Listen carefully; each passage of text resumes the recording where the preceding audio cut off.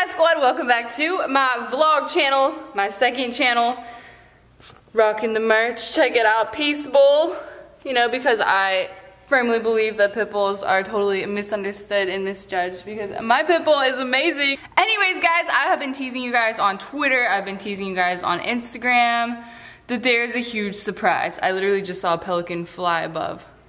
I don't know why pelicans have been like, oh, anyways, off track. I've been teasing you guys that there's a big surprise coming, and I've been working on this, and it's true. So this kind of sounds outlandish, it kind of sounds weird, it sounds like a crazy story. I know, believe me, I know. So I've always wanted to hatch eggs and incubate eggs, like hatch them. When I was little, I actually would grab some eggs, like chicken eggs and stuff from like my grandparents' fridge, and I would get the egg and I would put it like underneath something warm and like think that I was gonna, you know, have a chick hatch out. Well, I realized that it doesn't really work that way. You have to use a fertilized egg and you have to incubate it correctly. Otherwise, you end up with a stinky, rotting egg. So I was browsing around on YouTube and I stumbled upon a page called A Chick Named Albert. So this guy successfully hatched eggs from a grocery store and I was like, mind blown, okay? So I have been wanting a bird since I released my rescued sparrow. I hand raised an orphan baby sparrow. I'll have that link in the description down below. Basically, I had to hand feed it every 30 minutes from 8 a.m. all the way to 8 p.m. all day long. It was crazy. It was an intense, but it was so worth it. And I've been wanting birds, but I didn't want like that type of commitment, you know, raising a baby again. Obviously, if I were to find one, I would do it again in a heartbeat. Jay and I's first pet was a quail. Now, we didn't know it was a quail at the time. We went to a pet store and we were looking for a pet and we were like, man, this bird right here, I don't know what it is, but it looks so sad and lonely. And so we ended up taking it home and that was our first pet together. It was a quail. And I don't know what kind of quail it was, actually. I think it was a Japanese quail. Anyways, I ordered an incubator on Amazon, and I went to an Oriental market and I picked up some quail eggs, and then I put them in my incubator. So we're starting here, day one. You guys are just gonna watch the journey. This is gonna be the whole journey through incubation. If they hatch, I don't know. Am I gonna get lucky and be able to hatch an egg from the grocery store? I have no idea. So I'm super excited and follow my journey, guys. So we're pulling up to the Oriental market and we're gonna see if they have any quail eggs. So let's go.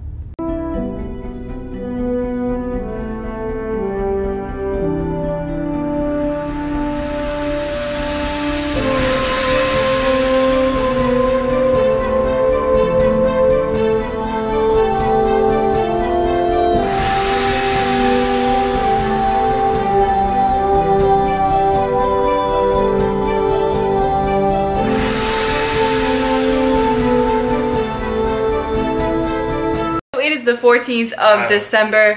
Jay just put the candling flashlight in his eyes. Quailians are expected to hatch in about 4 days. So we're super excited. So we have a warm cup of water. It's not too hot, but it's not cold either. And this is a test. So we're gonna put the egg in there, and if it moves, that means there's a baby chick in there. And it's gonna be moving around. Like when a baby's in the mom's stomach and they kick, that's what the chicks will do in the egg. Oh my gosh, okay. We have this set up. Well, it looks like sci-fi. What number is this guy? We're gonna candle this one. Oh my god, there is life. There's, look at that. You can see the veins. Do you see the veins? Yeah, those veins, yeah. Wow, okay. Going to. No, plop them in. Pop them in nice. Put them in nice.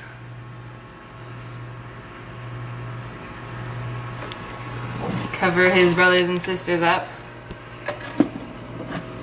Okay, so now we are waiting for the egg to move. Oh my god, did you see that? It's moving. It's moving! That is so cool. Look at that move. That's, oh my gosh. It's very subtle, but I think you guys can see it. Wow, so there is life in there, guys. What number is he?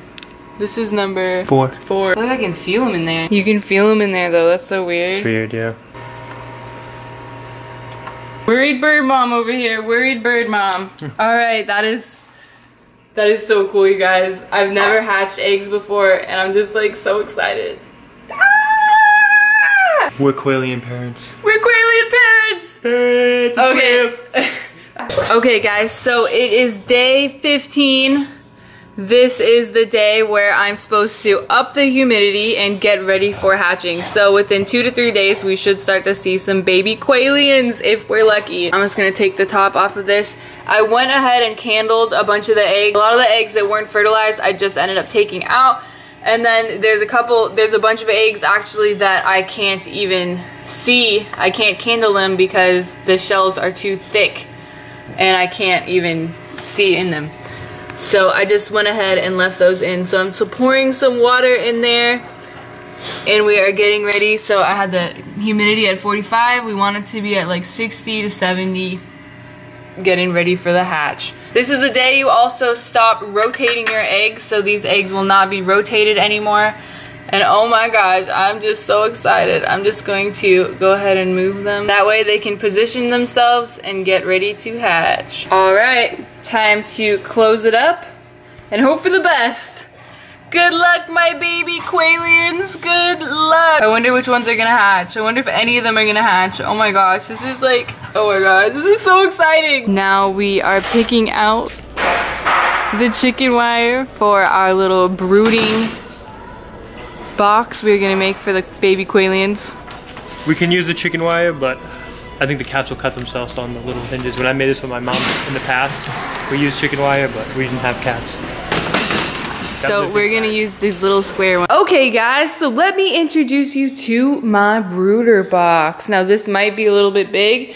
I have no idea how many quailians are going to be hatching, but one thing I do know is Franklin is a little freaked out about the box.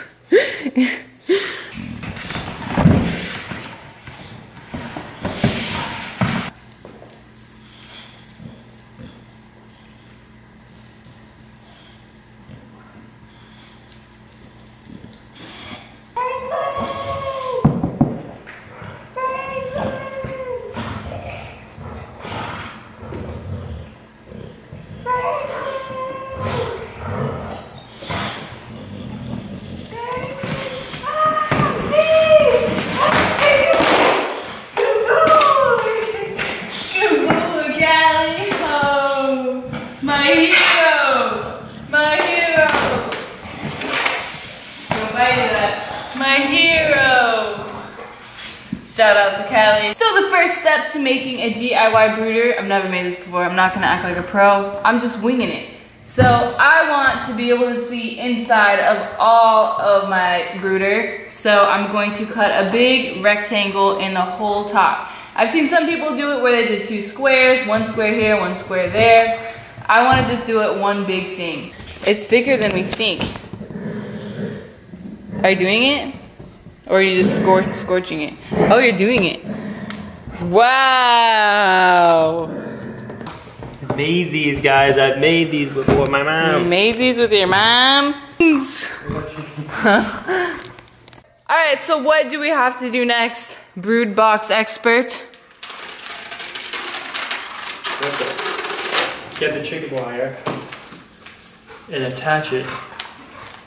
Now, can you hold just that piece down? It would be very, yeah. It's not even that sharp. Like that? Yeah. Alright, we got a cat trying to sabotage the lights over here. Very easy. Is that actually cutting? Yeah. Really?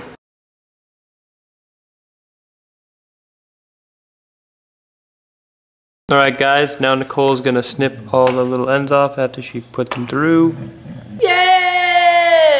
Alright, so now we are lining the bottom with paper towels. When they are around 3 weeks old, we are going to switch to the pine shavings under there. Alright, so we have the bird feeder here, and then we have the water feeder. Franklin actually got a hold of this, so shout out to you, Franklin. And we also bought a clear heat lamp bulb for chicks. So this is actually Hubert, my old tortoise's light, and I don't know if we need to get a new light because the light bulb's like protruding out of it, but so this is what it looks like with our lid on top, and I think that looks great. So we're super excited. Oh my gosh, we are going to be quailian parents. Quailian parents. I don't know how many are gonna hatch, no one knows, but I seen some eggs moving in the incubator and I thought it looked really cute. I saw at least 2 move in the incubator, so. Any day now, tomorrow, the next day, we should have some baby quailians. So, oh my gosh. And they were from the grocery store. I didn't even know that any of them would be fertile. Like, that was insane. Even just knowing that they were fertile, like, so excited. Okay guys, so it is day 17, early in the morning, and I just checked the eggs, and I don't know if you guys can see it or not, but right on top of this egg right here, oh, it goes out of focus. Well, if you look at the top of the egg, we have cracks, so one chick is hatching right now. Oh my gosh, I will continue to document this while they start to hatch. I'm so excited. Oh my gosh, it's hatching. Oh my god, oh my god.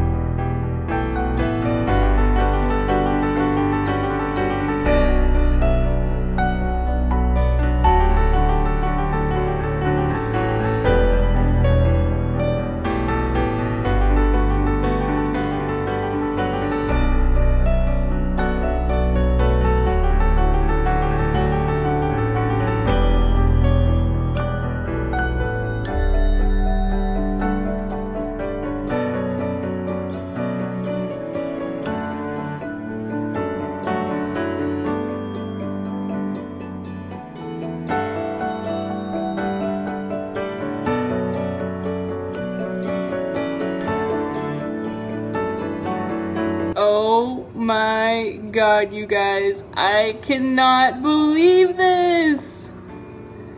This is insane. This was like one of the most beautiful miracles I've ever witnessed. This was so beautiful.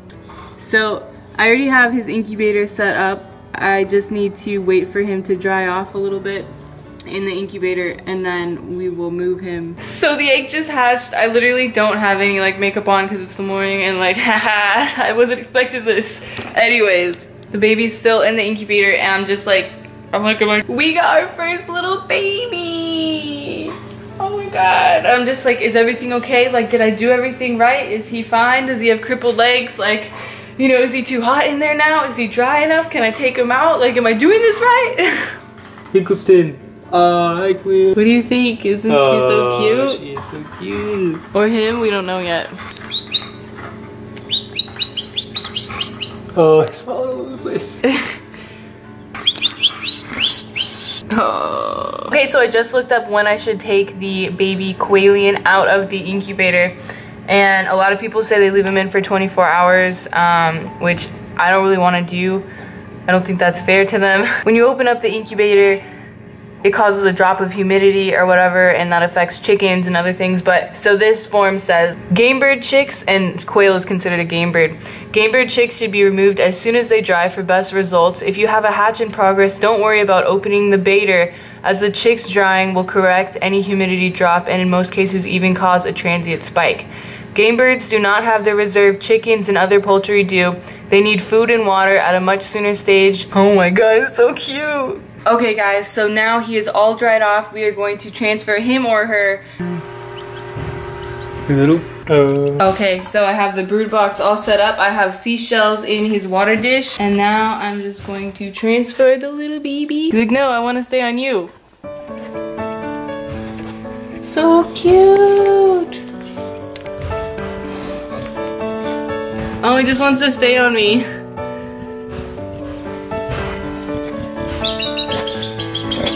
So little. Ah!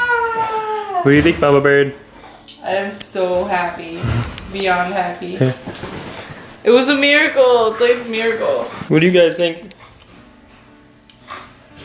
Nope, not thinking anything. So it has been a couple hours, and this is still our only chick that has hatched so far. We are starting to learn some pecking. I have been trying to get her to drink. There we go. Oh my gosh, this is the first time she's drank. Whoa. That's good stuff. That is good stuff. It's in this little shell.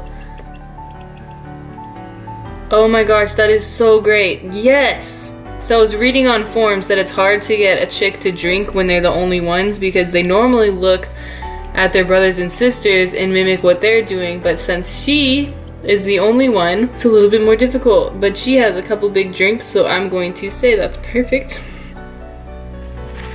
Uh-oh.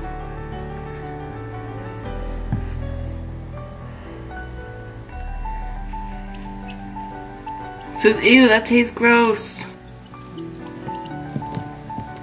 So yeah, hopefully we have new babies tomorrow. That way they have friends. They's plural, but you know, I don't know if it's a girl or a boy, so I'm just gonna call them they.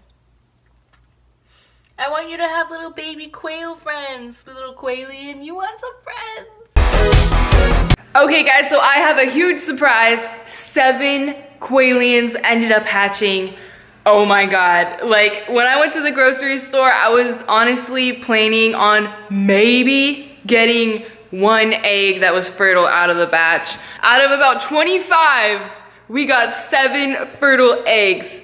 That's so cool. Okay, oh my gosh, let's go and see them. Now, have no fear, they are in a room, their own room with a shutting door. So here are our babies, and I am so happy Franklin loves them.